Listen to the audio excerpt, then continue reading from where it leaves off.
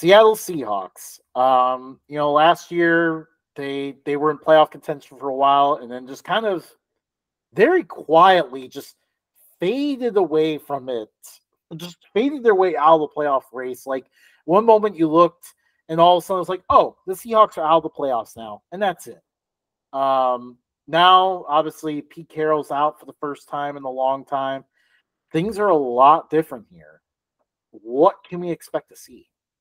I definitely think there's going to be a backslide to the point where it's like, yeah, they have young talent, but like losing Bobby Wagner is losing the leadership. He may not be playing like he did the first stint there, but like losing Jordan Brooks is huge. Releasing Quandre Diggs and Jamal Adams. If one of them got released, I wouldn't say it's panic mode, but the fact that both got released, I'm not so certain that they're going to be that successful on defense. To me, it just screams that they don't really want to pay anybody, except for maybe the receivers that they have, to keep them around for when I think next year they're going to be in contention for one of the top quarterbacks. And I think that's how they're going to turn this around. But Byron Murphy is one hell of a pick. And that was my favorite thing that they did. Yeah. One thing I will say is the Seahawks may be in a danger territory here. I'll get to that in a moment. We're kind of wondering how long is this Geno Smith train going to keep going? He looks so great, 2 years ago, and then last year kind of dropped off a little bit, but still played okay. Is he going to be able to keep that up this year? I feel like there's a lot of skeptics, and sometimes I find myself in that category as well. Without the same play callers on offense, is it going to work out as well? But at the same time, he does have ways to succeed because they have incredible skill talent. They got a great running back in Walker, a great trio of receivers in Metcalf, Lockett, and Jackson. What's the other guy? Charbonnet? Yeah, Charbonnet. I think so they're even deep at running back. The main concerns on offense are Geno Smith and the offensive line.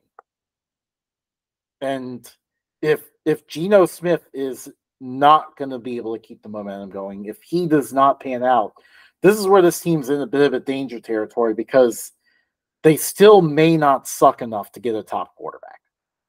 And do they find themselves in the middle territory as a result?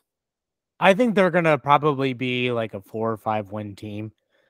But you're expecting them to suck. Yeah. I think Geno Smith is not going to have a terrible season. I think it's mainly going to be a defensive thing to where they're going to put all their faith in Geno Smith's arm.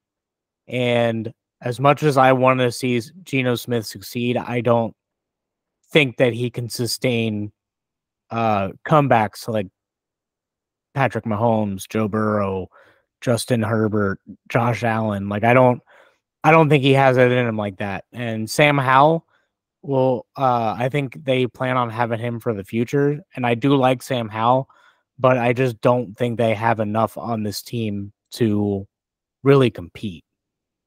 You're really one of the biggest Sam Howell fans out there. I might be the only one at this point. Yeah. I don't think he was given a fair chance. And I think people labeled him as a bad quarterback because he just slid to the 5th round. And I think he can be a decent quarterback, but I just don't think right now is the answer to that. I think they're both going to put up okay numbers, but.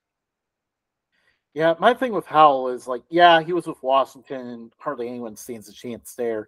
But at the same time, like the guy just took way too many sacks. Like golly, that guy loved getting hit by defensive linemen. Yeah, you need to speed up your process a little bit. But yeah, I'm a little bit skeptical what the secondary is going to look like as well, because those are some big losses, and linebacker as well. While we're talking about it, but I love the Brian Murphy pick. Like I feel like that's a huge one for the defensive line. Their defensive line has needed like a top guy for a while now, and he provides that. But yeah, I'm so far I don't see them as bad as you do. I see them as a pretty solid team. I just don't know if they are going to be good enough to make the playoffs. Yeah.